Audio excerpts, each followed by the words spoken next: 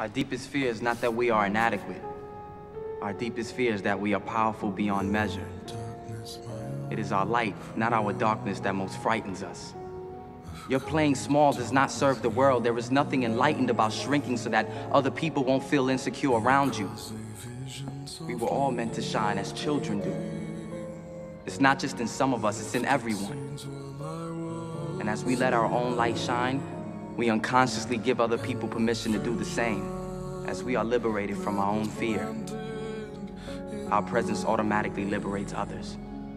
Still remains within the sound of silence. In restless dreams I walked alone, narrow streets of cobblestone, neath the halo. Mostly I'm tired of people being ugly to each other. I'm tired of all the pain I feel and hear in the world every day. When my eyes were stabbed by the flash of a neon light that split the night and touched the sound of silence. And in the naked light I saw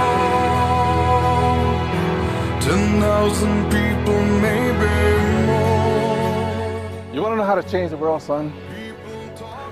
One act of random kindness at a time. People hearing without listening, people writing songs, and voices never shared, and no one dared disturb the sound of silence. Fools said, "Are you do not know?" Sometimes the devil allows people to live a life free of trouble because he doesn't want them turning to God. Their sin is like a jail cell, except it's so nice and comfy and there doesn't seem to be any need to leave. The door's wide open. Till one day, time runs out. The cell door slams shut. And suddenly, it's too late.